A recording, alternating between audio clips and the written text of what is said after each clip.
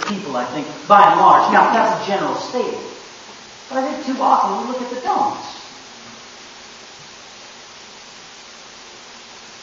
We look at the things we can't do. But I want to suggest maybe we should look for the opportunities of things that we don't get a chance to do during the week. Let's look for the things that we get to do on Sabbath. We get to look forward to spending the time with family. I look forward to having our church filled with activity. Young people running up and down the halls, screaming during church. Well, I'm okay with that because it means we have young people in the church. Praise the Lord. I love to see our church family here together, worshiping, fellowshipping, church socials, VBS, whatever it may be. I love that time. And I only get to do that once a week. I think maybe I understand what God looks forward to when we come together corporately to worship Him. We read about a group of leaders in the Bible who had a bad habit of focusing on what was not supposed to be done on the Sabbath. I can only imagine they were a group of grumpy old men, always looking for what was not to happen on the Sabbath. One day these grumpy men were watching Jesus carefully. And Jesus called a man to him that had a withered hand. Jesus then says to these grumpy men in Mark chapter 3 verse 4, which is lawful on the Sabbath, to do good or to do evil, to save life or to kill? But they remained silent. They knew Jesus was right. But they didn't want to admit their wrongdoing. Now what in the world does Jesus mean here to do good?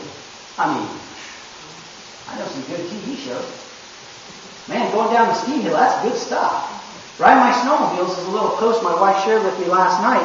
Riding my snowmobiles, that is good stuff. Is that what Jesus is talking about here? Doing good on the Sabbath? Luke chapter 13. We read that these grumpy old men were indignant because Jesus had healed on the Sabbath. The synagogue ruler said to the people, there are 6 days for work, so come and be healed on those days, not on the Sabbath. The Lord answered him, you hypocrites. Doesn't each of you on the Sabbath day untie his ox or donkey from the stall and lead it out to give it water? Then should not this woman, the daughter of Abraham, whom Satan has kept bound for 18 long years, be set free on the Sabbath day from what bound her? The Sabbath is a day of delight, a day for being set free, a day for celebrating. Doing good for others, I think, is a great option on the Sabbath. Setting them free from bondage. Sharing with them the joy of the Sabbath day. I believe the foundation for all that we do can be summed up in this quote.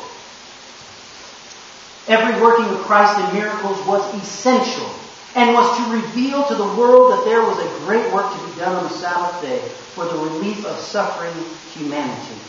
But the common work was not to be done. Pleasure-seeking was not a necessity, but a sinful neglect of the sacred days sanctified by Jehovah. Christ did not perform miracles merely to display His power, but always to meet Satan in afflicting suffering humanity. Christ came to our world to meet the needs of the suffering whom Satan was torturing. Kind of goes along also with our Sabbath school lesson. The Lord came and ministered to the ordinary, you and me, to help us out of our struggles, out of Satan's lair. He came to bring us freedom, to bring us hope, to bring us a better tomorrow. Those things that we do on the Sabbath should be for the benefit of others, to meet the needs of suffering.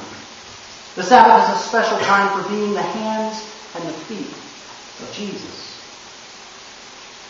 What could be better than meeting together on the Sabbath to share with one another the blessings of God? I love Sabbath school.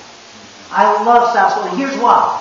Not because I get preached at again, but because I get to hear what everybody else thinks about these things. It's kind of like a crystal, like the quartz crystal that Robin used this morning. If it were a pure crystal and you shone light through it, you would see light thrown all over the room in all kinds of different colors, and it's beautiful. That's what Sabbath school is. It's that crystal. And as we look at the truths of Scripture through that prism, the beautiful truths are spread all over the room because everybody has a different life experience.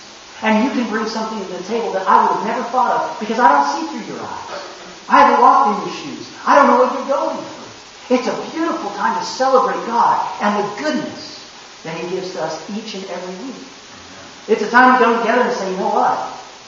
My boss is being a jerk. And I need your prayer. It's time to come together and say, I'm sick. I need your prayers.